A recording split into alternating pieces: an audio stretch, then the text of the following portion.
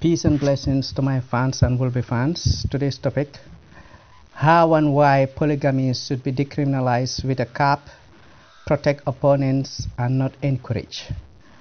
If we truly admit sex is a need or a reasonable want, then we should support systems that ascertain everyone gets reasonable opportunity to fulfill that need or reasonable want. Science increasingly confirms sex is a need with health benefits from physical health, mental health, and even emotional health. Like everything, there are exceptions. So just because you can seemingly see 10 or 1,000 of people who claim or do not seem to need sex does not nullify the general rule or right to be indifferent to the millions or billions who see it as a human need or reasonable want. In this age of questionable governments, the main religion or culture of a country may dangerously influence executive politicians and lawmakers, but to a lesser level the judiciary. About verses 4. As individuals, women tend to lie about sex, while men tend to lie for sex.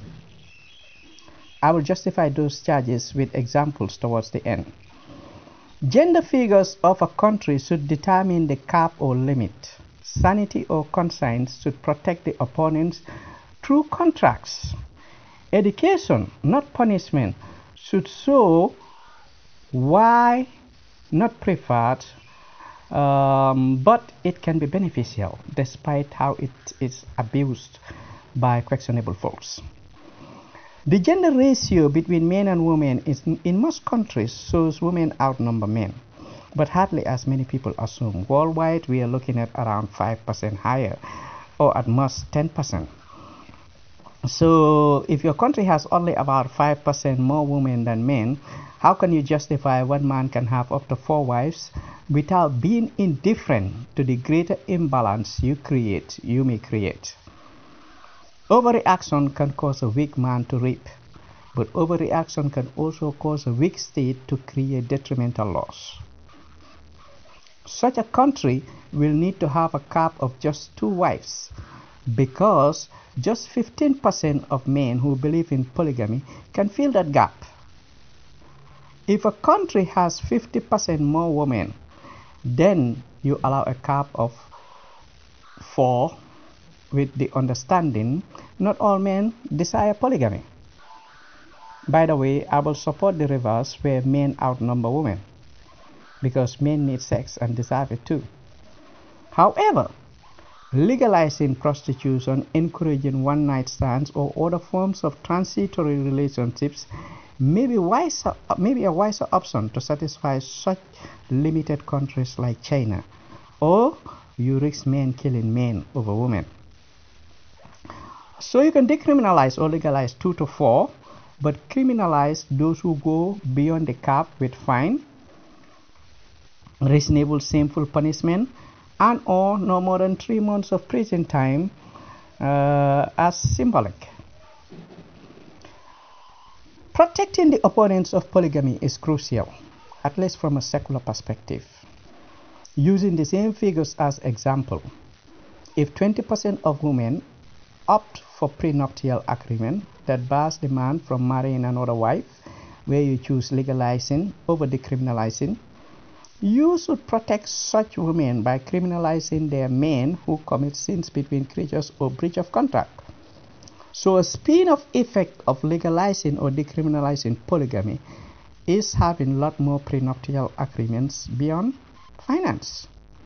You are not just protecting these women to satisfy their desires or accommodate their fears, but with the honest consideration that some women are capable of killing a man who dangerously lie under a state that overprotect liars, or people who breach contracts. How many Western men or women kill their partners in the West to be able to marry a new love versus in Africa? Divorce can be recommended, but laws are contributing factors, or are you claiming just race and whatever? These prenuptial protections will save lives, reduce murder charges, imprisonment costs, and emotional costs to society. After protecting these 20 or XYZ percentage of women, you allow the men and women to live in peace, including those who choose polygamy. We have seen millions of heterosexuals who may even oppose LGBTQ lifestyle, but supported the end of criminalizing LGBTQ. But can we see millions of monogamous folks admit a polygamous neighbor is not dangerous and governments should not hunt them down? Why we should not encourage polygamy on secular reasons? On secular reasons, it boils down to time, and time. The human being have only 24 hours a day. Out of that, you need learning time, working time for both worlds, phone time, phone time beyond sex, and chatting with partners. So the more people you get into your life, I have to drink, the less time you have for each, and that eventually affects the quality of time you may provide. The average person may argue for the time you give to each partner matters, but I am actually more concerned with the time you can give to each child, and most polygamous folks have children. Money-oriented folks may wrongly focus on how much money they give to their children, but children need both money and enough quality time, collectively and privately at times, one-to-one. This also literally means if you claim the president, minister, director, or XYZ has enough money and should marry multiple wives, how will such a person have enough time to study, think, give bonus time, etc. to the public? My point is polygamy may be among the contributing factors why Africa is less financially developed. At the social level, when the husband dies fairly young, a big gap is often left that may have ripple effect throughout. Why polygamy should be tolerated but not encouraged on religious grounds? I will choose Islam as example on that part, partly because Muslims practice polygamy more than any religion I know about, and often on questionable arguments. When, how, and why polygamy came in the Quran, the recitation, must be studied by every Muslim and opponents of polygamy and Islam. Polygamy was cultural before it was religiously accepted. Islam gradually confronted some cultural practice and left some as choice. Recommends conscience on every choice through chapter 91. The chapter that resortly allowed polygamy is chapter 4, Surah Nisa. But the when, how, and why are paramount. When the devilish or idol worshipping camp temporarily defeated Allah's team in a war for reasons best known to God, the important resort choice of polygamy was born in Islam to primarily fix an immediate problem and leave room on how to fix possible future problems. Rough figure examples. A new religion of about 10,000 or XYZ people went to war and lost about 1,000 or XYZ men. Just a rough imagination. A caring leader or God now has to face about 1,000 dependent widows and how many thousands of orphans to be fed. So not only did the chapter and after defeat sermon started with a heavy focus on orphans, but the very verse that allowed polygamy started with orphans. I read the chapter, the verse. It was chapter 4, verse 3. If you fear you cannot act fairly towards the orphans, then marry the woman you like, 2 or 3 or 4. But if you fear you will not be fair, then one, oh, what you already have. That makes it more likely that you avoid bias. Sadaqallahul Azim. That's the end of quote. For those who may not understand my accent, let me reread it. Chapter 4:3. If you fear you cannot act fairly towards the offense, then marry the woman you like, 2 or 3 or 4. But if you fear you will not be fair, then 1 or what you already have. That makes it more likely that you avoid bias. End of quote. I honestly think you do not need to be a genius to understand the probable primary reason was to help orphans, then women, then survival of Islam, and last to give men responsibilities more than rights. Here are the widows and children of your brothers in faith who understood idol worshipping and burying of female infants are ungodly and terrible even from a secular perspective. Please do not abuse the wealth. Please do not abuse the wealth of any orphan, especially Muslim orphans. How about you marry some of the widows if you can help beyond sexual needs? Or some idol worshippers may take them and evil may continue. This is precisely the deduction the marijuana guy can see from the verse and events. Personally, I have no interest to practice polygamy today, but I will have seriously considered it in such a situation. Primary versus secondary and spin-off effects.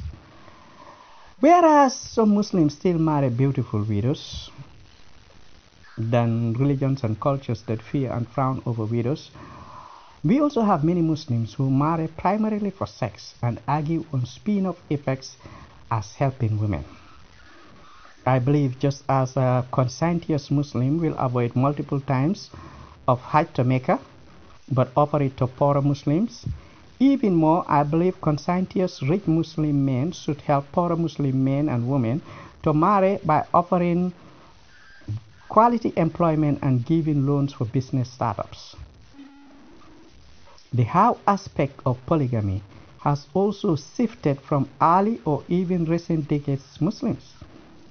For example, now many polygamous will choose different compounds for their wives to avoid fighting wives more than fighting children, which fixes one problem but creates the problem of less time spending between parents and children of the same parents for more bonding. So there are advantages and disadvantages in the evolution or devolution of polygamy, depending on how you see it. God has how many things and still wants you to have dedicated time for Him. Women and women activists argue for women. But how can a child say, I want more time with you, Dad? Don't children need your time more than God and women? So please calculate how much you need or want to primarily dedicate to each daily, weekly, or monthly. Questionable or weak arguments against polygamy. The claim that one man cannot sexually satisfy 2 to 4 women is questionable. Sexual energy is different and largely controlled by God. I truly believe God controls sexual abilities and outcome more than sexual desires. Although I have never practiced polygamy, yet to even marry one, I have been single all my life. So far, I have enough sexual experiences to justify my claim that God has a role in our sexual powers. I have had weak sexual experiences. My normal sexual experiences can be great 30 minutes to a couple of hours of natural sex, and some extraordinary sexual experiences that may be verified and that varied. For example, I had a girlfriend whom I regularly enjoyed with hours of sex. But God demonstrated a miracle that seems closer to a blessing than a curse. At one point, God inspired me with words, some kind of a mantra to repeat, and some fairly normal plans to eat. And my sexual energy became too much to the very one who comfortably enjoyed me for hours and over a year. You know, after that, after that experience, we had sex 3 times in 4 days. And each one of them was not just too much for her to ask me to stop, but I didn't release sperm within those 4 days. The point I am trying to make is the multiplication ratio of an erection can vary. The heat level of a male's penny can vary and is controlled by God than man. The semen and sperm releasing mechanisms can be controlled beyond humans. So I cannot deny God may punish people through sexual weaknesses, but I want you to also accept God can empower a man to satisfy even more than 4 women and daily. When you focus your opposition to polygamy on sexual satisfaction, the men who are highly blessed with sexual powers will laugh at you, and maybe rightly so. By the way, I do not share that mantra or food combination with anyone because I fear some may use it as weapon. Also, it was a partial cause because the girl ran away from me, but it coincided that we had to separate anyway because I was ready to come back to Africa. Another reason why I occasionally share this story is to remind folks with weak sexual life to feel free to search for natural products that may help, avoid man-made products by and large, and remember prayer. Because God certainly exists and His powers include sexual interventions. If He can do it with me in a transitory relationship, how much better can He do it for me or you in a marriage? So God does not control only sexual powers, but He can satisfy you with or without one female and give you many other blessings. Accordingly, my preference and advice is to pray for a happy monogamous sex life and countless other blessings. Sex is nice, but God can turn walking, the sun, exercise, and anything to give you enormous joy. So I'd rather have that than questionable women who may love money, gossiping, and praises more than they love you. I have sex largely for health more than for joy, despite truly enjoying it and looking for a partner in a world where women and sex are often overvalued, where polygamy may still help in our age.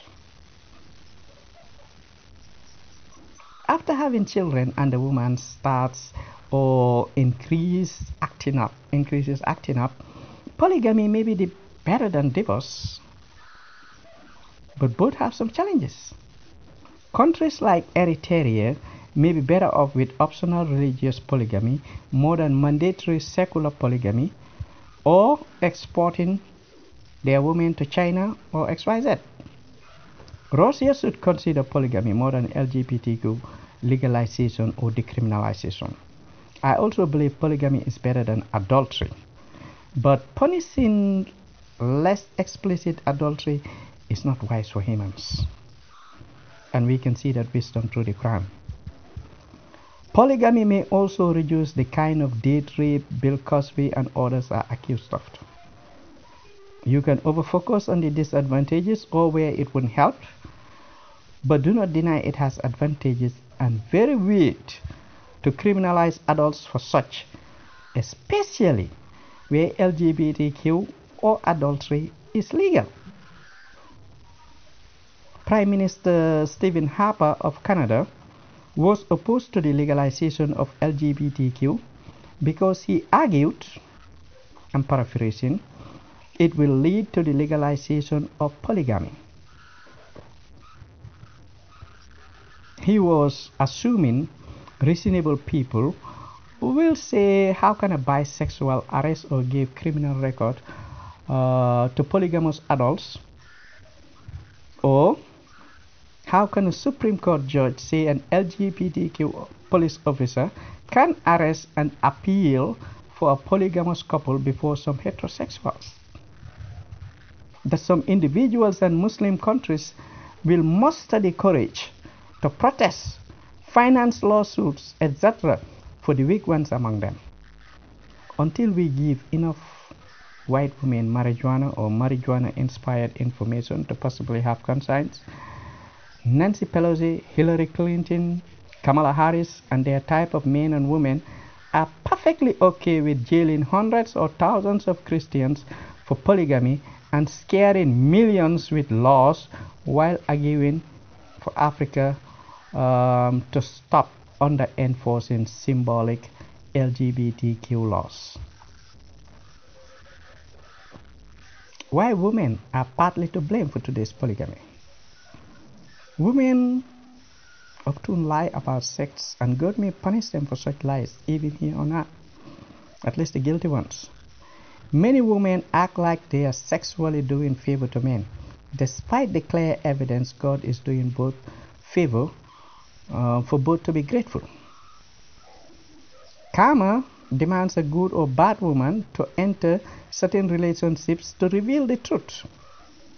The same woman who insists women are sexually doing men favor will cry, why should I have like sex? Or other women to get God's sexual favor through my husband or whatever. Only me should give him favor or get his favor. Mindset can bring karma. Words and deeds can also bring karma. Besides happily trying to satisfy him, you should educate, and pray for him as a way of thanking God. Anything short on the list can haunt you on earth or beyond. How many millions of women act like they are above sex and go buy sex toys while claiming men are crazy about sex? Then we also have how many millions as bisexuals now or lesbians? In Africa, women lie even about having wet dreams. Then you have another set of millions of women who believe in marabouts and other questionable means than God and good deeds to get or keep a man. Of course, there are men who also lie about sex, but men are sexually weaker and may thus deserve sexual forgiveness than the powerful or more powerful. Besides lying, the sexual prowess of women also turn many of them to be arrogant, and there is a price to pay for arrogance. So we must never overfocus on sexual powers, but understand the difference between power and choice, and that an ever-present God is watching over us. No culture, religion, or government will be able to protect questionable men or women, especially as marijuana legalization goes worldwide. Educate both genders about the dangers of sexual fears without being sexually reckless. Educate them on the dangers of sexual greed beyond money and endless sexual demands. Educate them on sexual arrogance beyond rape, masturbation, and other ills. Rather than over-focusing on your sexual powers, remember God. Remember learning, walking, and having fun. Remember they are good men, regardless of how the media portrays us, to appeal to your fear, greed, or arrogance, or in their so-called kindness that is void of truth or often mixed with lies and factional facts. Those who choose silence or indifference to evil by individuals, groups, or governments are certainly guilty of more than an atom's weight. Condemn directly or echo those who condemn evil laws and evil faults in the spirit of chapter 103 and be guaranteed reward. I will be a witness for or against you. When God asks, who implicitly sided with the hypocrites, disbelievers, and polytheists that LGBTQ folks are better than reasonable polygamists, or that the alcoholics, gossipers, bleachers, and idol worshippers are better than marijuana users.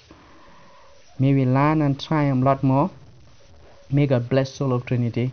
Let's learn, let's work, let's have fun. Thanks.